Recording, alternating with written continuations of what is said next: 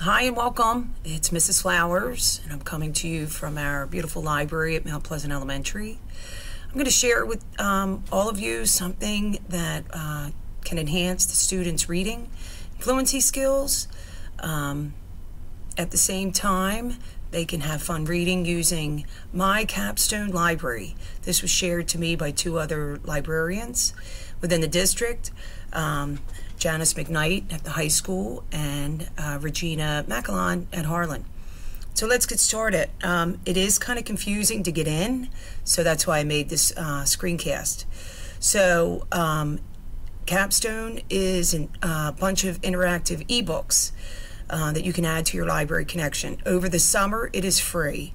So as you can see here, there is a fee, but in the summer, it's totally free and fun and interactive for the kids. So I'm going to show everyone how to log in.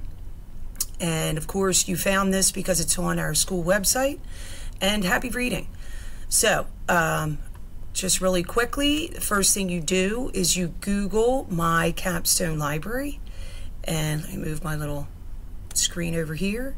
And the login for this is click on the login with Capstone Interactive and slide down a little bit here. And the username is Capstone Summer, all lowercase, and all two words together, and Interactive 19 for the summer of 2019, and hit go. And you're going to see all the wonderful books and the grade levels. So the first thing that you want to become familiar with the site, so spend a couple minutes on it, but I'm just going to do a quick run through. Go to your student's grade range, interest level, and here you can pick more than one grade level, or you could just pick one. And a little kind of tidbit is that to make your search easier once you become familiar with the site, you could pick popular, most popular in kindergarten. And I'm just going to randomly pick a book. And how about this 2-4 skip count some more? And here it shows you all of the information on the book. There's your summary.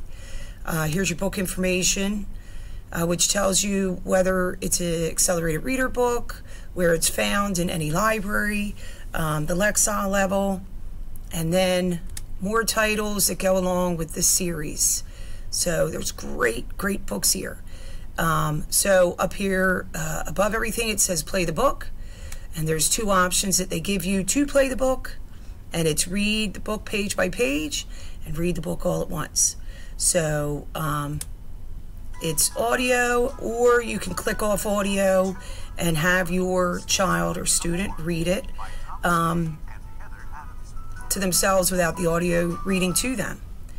So I just thought I would show everyone that, share it with you, and happy reading, and have a wonderful summer. Any questions, you can email me at mary.flowers@bsd.k12.de.us, and I will check my email over the summer. Thank you.